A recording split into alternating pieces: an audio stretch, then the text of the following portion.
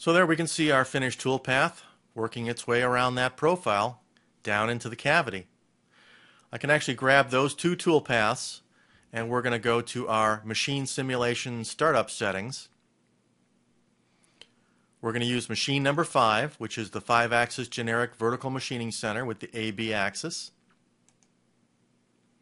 For my geometry, I'm going to tell it that we want none. I don't want any of that geometry for my verification. And for my translation in XYZ, I don't want this shifted at all. I want it to be where the part is in Mastercam. I want it to be placed on the table 0 the same way. For my fixture, I don't have a fixture for this part. And for my stock definition, I actually want to use stock from a level. And I believe that solid model is on level 20, so we're good there. And we're going to set this to transform into WCS. And we'll hit simulate. So there's our part sitting on the table.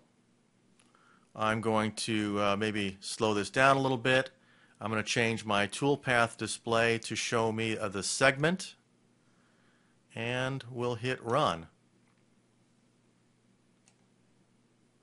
So it's helixing in for the cut and working its way around the part.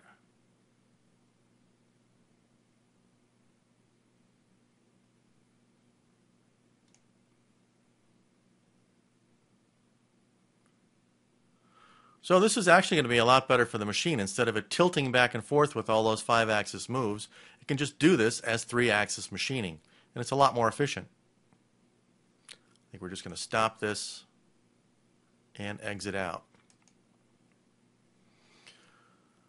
So again, this shows you some other things for toolpath control, and it also shows you to consider the fact that a number of times you may want to just do simple 2D or 3D machining by just tilting the plane and machining it like you would any other part.